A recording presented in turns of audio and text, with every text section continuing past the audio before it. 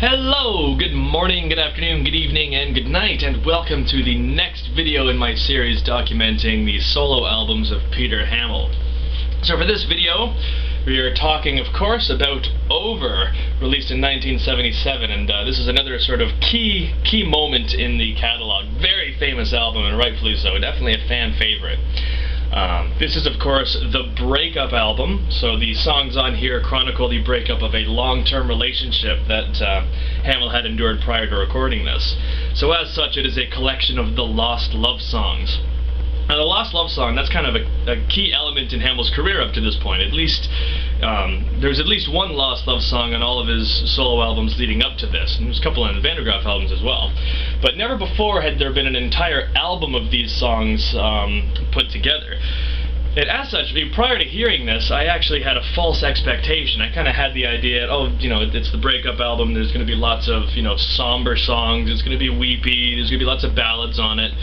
And I couldn't be more wrong. I mean, stylistically and musically, this is a very, very diverse album.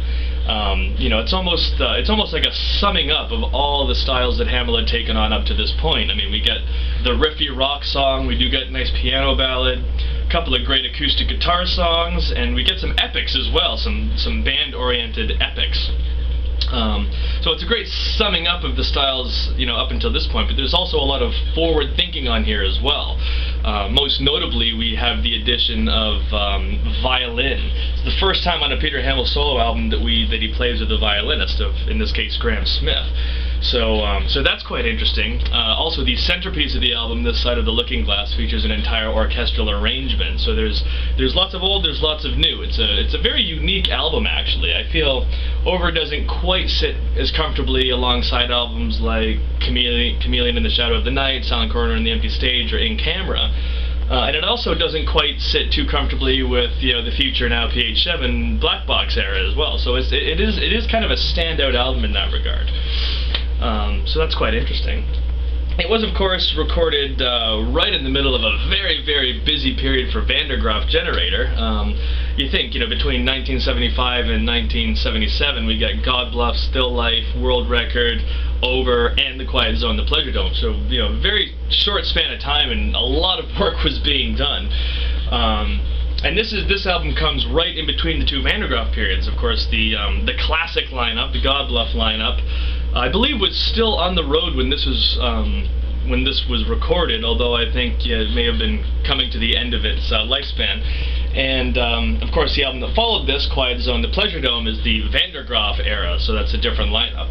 And interestingly, the musicians that are on this album are the exact same musicians that would eventually form the next version of Vandergraaf for Quiet Zone, The Pleasure Dome. So we get Peter Hammill on guitar, piano, vocals, songwriting obviously, and Graham Smith on violin. The return of Nick Potter is quite interesting. Of course, Nick Potter was the original Vandergraaf bass player way back in the day, or not the original, that would be Keith Ellis, I believe is his name, is the original. But Nick Potter is back for this, and of course we have Guy Evans on drums. So even though we've got this lineup of musicians, I don't think they all play on the same track at once. That is kind of a key thing. So it's not really a band album. There are, you know, it's a solo album with band elements, I would say. But it's interesting because we can kind of see, you know, we can see the formation of the next version of Vandergraaf happening here, which is quite interesting. So, yeah, lyrically, of course, as I've said already, it is the breakup album, so a lot of the songs tend to deal with that. Some of the songs on here are very, very autobiographical, which is it's a rare thing for Peter Hammill to be that direct, I think. I mean, obviously there's been a few examples. German Overalls from Chameleon is a good example. But there's some very, very, you know, intensely personal pieces on here, which is kind of a unique thing. Not all of them are personal. Some of the tracks on here are, you know, it's very much clearly fiction. And I mean, even the personal songs are I would think are a fictionalized account of, you know, what happened during the breakup. But yeah, it's a good album. So let us take a look at the tracks then. So it opens with Crying Wolf. This is a great track, one of the riffy rock songs, so like a rock and roll or a tapeworm. You can kind of hear elements of the K group in there musically, but it's a great riff too, that da-dun, da-dun, da-dun, da-dun. it's one of those key riffs that comes up in rock and roll, but Hammill can lay claim to that one because it fits perfectly. I like the drums too. The drums are almost kind of like it creates a dissonance, just the way that Guy Evans swings that intro against that straight ahead rock riff, which is quite interesting. But yeah, really good song, very upbeat. Again, you know, before I ever listened to this album, when I threw this on, I was kind of floored by it. I was, you know, having this expectation of slow, sad songs, and then here's this big riffy rock song right off the bat. But yeah, great track to open things up. Then we move on to track 2, Autumn. This is the piano ballad. Very much a solo piece. This, no less band elements. And I really like the way that the piano kind of falls apart during the choruses there. Again, it captures that whole the whole feeling of, you know, a relationship breaking down. Lyrically, it's kind of interesting as well. Definitely not autobiographical. This song kind of it documents a couple that has just compromised to the point where they probably shouldn't have, and they've gone on to have kids, and, you know, kids have grown up, and now they kind of face each other and say, well, what next, sort of a thing. So it's a hypothetical sort of a song, but it's a good track, very good track for sure. There's a piano ballad of the album.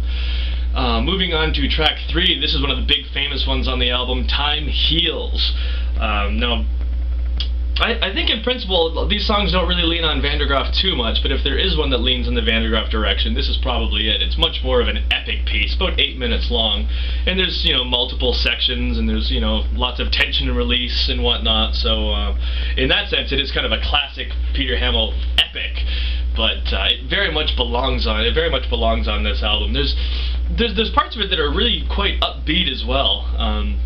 And it kind of leads us into the more personal tracks as well. It's there's more emotional turbulence to this track, and I think that's why the upbeat moments come up in the song as well. They kind of chronicle what it's like to be in that kind of emotional state, where, you know, one minute you're miles high, and then you're, you know, farther down than you've ever been. I think it does a really good job of that. But very famous track, and it's a piece that he's performed live many times since this album's release. Then we get to the end of side 1. We get Alice, Letting Go. Now this is one of my favorites on the album. This is where things start to get really personal, and I think some of the lines on here are, you know, definitely a direct account of what happened, you know, between him and his girlfriend at the time. And yeah, it's a really good song. Really good song. It's very striking. It's the classic Peter Hammill acoustic guitar song, but while it's very tranquil and laid back, there's a lot of tension to it. Just the way that the chords are strummed, and there's a certain aggression to it. But it's just a great song as well. I mean, it's got a great little hook, and, you know, with, you know, the ooh, do I have to let go? That's a really strong little bit. And yeah, it's one of my favorites on the album, actually. Very good stuff. So we flipped the album over. You can see very briefly Mr. Hammill playing Mergleys 3 is the name of the guitar on there, which is of course the guitar that the song Mergleys 3 was named after. Very interesting. I don't want to get off topic. So, side 2 opens with This Side of the Looking Glass. Now, this is clearly the centerpiece of the album. It's one of the very personal songs, and as I mentioned before, this is the song that features a complete orchestral arrangement. So, it's very grand and very swooping and very, you know, very intense. You know, I try to imagine what the ex-girlfriend would have thought if she picked this album up and heard just how intense the whole thing was. Not that I could make any comment. I was not there, obviously, and shouldn't really be making comments about personal lives, blah blah blah blah. But anyway, This Side of the Looking Glass, very famous song. And, you know, again, there's going to be moments of controversy in these videos. A lot of people would point this out to be the very best thing on the album. I already said it's obviously the centerpiece, but it's not my favorite. It's not my favorite thing on the album for whatever reason. This one, again, hasn't grabbed me quite like the other pieces. I mean, obviously when I listen to it, and, you know, I listen to the whole album in sequence, it comes up and it's just, wow, my God, you know, it's a very intense piece, but doesn't stick with me quite as much as songs like Alice or Betrayed or Crying Wolf even. Well, Crying Wolf maybe not, because that's kind of a straight ahead rock song, but excuse me. for whatever reason, yeah, this side of the Looking Glass it's never quite been my favorite. And that could be blasphemy for some of you, I don't know, but that's just my personal opinion. We move on to track 2 of side 2, and we get Betrayed. This is the other acoustic guitar song, and the real notable thing about here is, of course, Graham Smith's violin. And it's just a brilliant piece. I absolutely love Betrayed. This is the angry song. This is the you know, feelings of betrayal, obviously. But again, you can hear the tension just in the playing alone in the way that Hammill strums the acoustic guitar, and then, you know, the whirlwind of violin takes it to an absolutely another level as well. Terrific vocal performance as well. I just love the sheer veracity of it. It's not even a word. It's a vicious vocal performance. That's a word. But very, very. I mean, all in all, Betrayed is one of my favorites on the album. And it does well. I think, you know, this album overall is a really, really good document of, you know, the male perspective when dealing with this kind of emotional turmoil. You know what I mean? It's a great vehicle for you know, someone who might be going through something like that. Yeah. Anyway, moving on to the next track, the penultimate track on the album. On Tuesdays, She Used to Do Yoga. Now, this one isn't quite as intensely personal as some of the other tracks, like the preceding 3 tracks, but I think there is still a hint of autobiography there. Certainly a bit of self-deprecation, which, you know, like I said, that's kind of a natural part of the male, you know, coping process. I think there's always going to be that self-deprecating attitude. But really, really good song. And this is, again, just the way that he plays the guitar, I think, is another very forward-thinking thing. You know, the notes are just picked in a very kind of haphazard manner, and that becomes almost standard when you get like quite later on into the catalog, when we start talking about albums like you know, Singularity and Thin Air. It's funny. I can hear a thread of a certain a playing style that can be traced to Yoga. But very famous song. It's been played many, many times, quite consistently since the release of the album. And what can I say? I'm a fan of it. Particularly like the end where you get those big. I think there's the synthesizer slam, which is a very, very, you know, dark and startling ending to the piece, which is cool. Great song though. I like Yoga. And then we move on to the closing track of the album. This is I guess you could call this another epic. This is Lost and Found, and this is a great piece. This is the ray of hope, the light at the end of the tunnel, I would say. I mean, it's still, you know, there's still a sense of melancholy to it, but it's also, I mean, there's a big sense of hope as well, particularly towards the end, where, you know, like, put on your red dress, baby. We're going out on the town tonight, or whatever. And I think, you know, it's the moment when a man can finally move on and start to learn to love again. I suppose. Difficult to talk about these topics without being silly. But Lost and Found is a terrific track. I really like the bridge. The bridge is really cool.